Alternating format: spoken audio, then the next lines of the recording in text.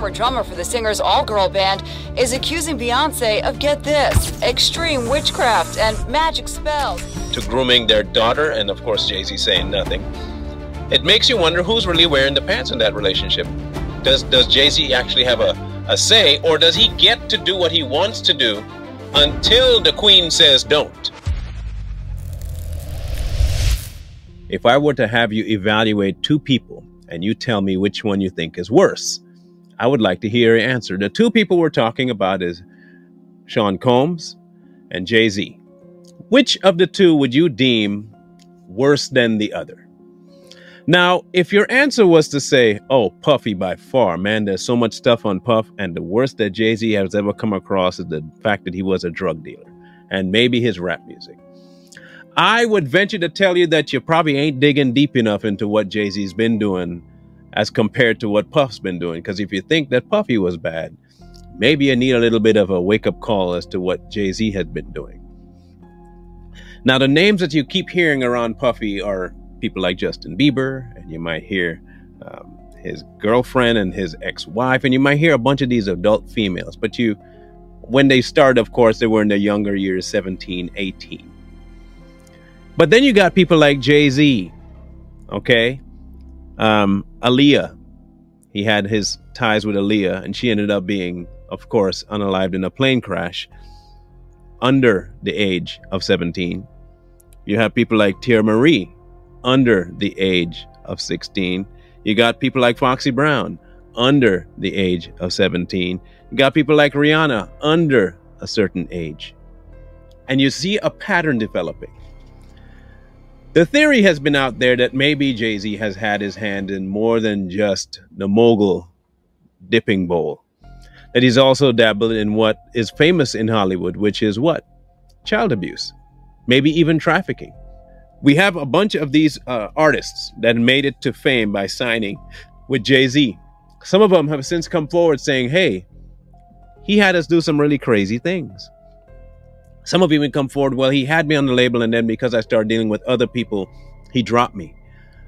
Or I thought I was the next big thing, only to find out that his wife didn't like it, and so I got blackballed because of it. Or you have women now coming forward that Jay-Z made passes at me in order to get signed. I needed to sleep with him when I was 16. But he's made quite a squeaky clean, and by the world standards, obviously, a very squeaky clean character of himself. Yeah, I used to be on the streets and I used to peddle drugs, but now I'm clean cut and I'm a mogul and I know how to make money and I'm rich. Okay. Meanwhile, your entire career was based on all illegal activities, including, and not alone, children. So again, I'll ask the question, which one do you think was worse? While Puffy was an abusive, I don't want to say what else he was, but he was an abusive man with his relationships. And he may have dabbled in the same-sex attraction field. One cannot negate that his counterpart, Jay-Z, is as bad, if not worse, because of the clientele that he entertained. Now, we all know that his partner in crime is no slacker when it comes to her evil doing as well. Everything from being accused of witchcraft. A former drummer for the singer's all-girl band is accusing Beyoncé of, get this, extreme witchcraft and magic spells. To grooming their daughter, and of course Jay-Z saying nothing. It makes you wonder who's really wearing the pants in that relationship.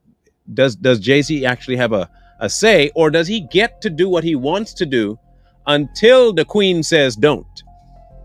Could it be that she does the recruiting of all these young ladies because people think he'd help Beyoncé, he can help me, and then he gets the chance to season them, bring them into the fold, and if the person does not threaten Beyoncé, she says, you can go ahead and sign that one, or if there's a threat, we're not signing that one.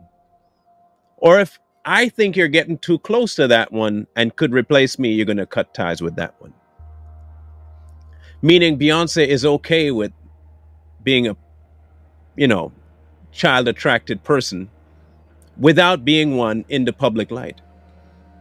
Could it be that between Jay-Z and Puff Daddy, that the real linchpin between all of them is somebody behind both. I'm not saying it is. I'm just saying I said could be. Remember, this is all hearsay. I'm not, we don't know. I mean, we don't have any facts of any kind other than what they say. So what we're talking about here is something a little bit more than just a moral conundrum. This is, are they above the law? There have been complaints by underage girls about both of these men. Neither one of them have served any time for those complaints. Why? Because they have influence. The same reason it took forever for people like Harvey Weinstein to be arrested. Why? Influence. Now, take Harvey Weinstein as a producer and amplify his image to the level that people like Jay-Z and Puff have. Worth billions. You have record labels.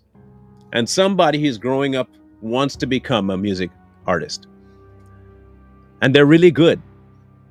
And they get the ear of somebody who knows Jay-Z. Female, by the way. And they said, I can get you in front of Jay-Z. But if you really want to make it, you have to do what he says, because he knows how to make marketing happen. Jay-Z comes to you and says, yeah, I could sign you. And he signs you with the caveat that he has all access to you. Do you know how many naive young girls will take that offer? One, they're getting the chance of a lifetime. And secondly, Jay-Z is asking them to sleep with him. It's a major pull. And when you don't have parents that care for you, this is not only a major pull, it's a for sure done deal. This is money in the bank. And all I have to do is that, bet. Underage, though. So who's worse? At least Puffy so far has relegated his activities to the adults. I mean, there could be, hey, I'm not putting anything past Puff at this point. There could be children in his past as well. I mean, if you count, I guess, Justin Bieber as one, and Usher. Oh, yeah, he does, doesn't he? Ain't that something? Ain't that something? But his is mostly males. That's another thing that we're not going to talk about with Puffy. We've covered that already. We're trying to make a comparative thing here between him and Jay-Z. See, while Jay-Z gets away with a whole lot more, and it might just be it's Puffy's time to get, exposed, and Jay-Z might be next on the list. But who's going to do it? I'm waiting to see the next person to come forward saying they know something. When that happens, I'm hoping that this is the beginning of the crash of the entire empire that we call rap music. The two head honchos get taken down in 1 year. That'd be amazing. And I know we ought not to compare evils because it's all the same. But for the sake of comparison and letting you know that one may not be as clean as the other, we had to do this. Was Aaliyah a victim of not just a predator, but one who would go so far as to end her life in order to cover up what he was doing? And it seemed like he may have gotten away with it because no one was ever brought up on any kind of charges of anything nefarious done to Aaliyah, regardless of the circumstances around it. The same way we thought that when Porter died, no one would ever think anything ill about it, even though 1 or 2 rumors might have surfaced. Nothing was really done to include Puff in it.